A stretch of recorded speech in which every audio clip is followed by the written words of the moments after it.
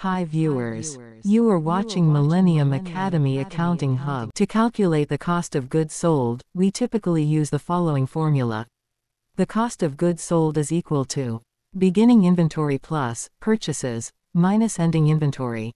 Beginning inventory, the value of inventory on hand at the beginning of an accounting period. Purchases, the cost of goods purchased during the period.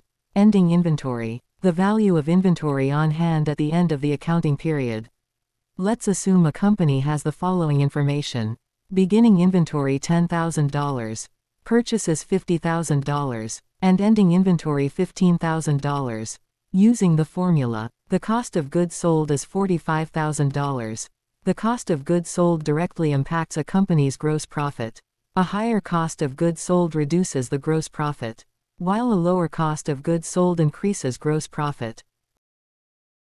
If you like a video, then please subscribe to our channel and press bell icon for regular updates.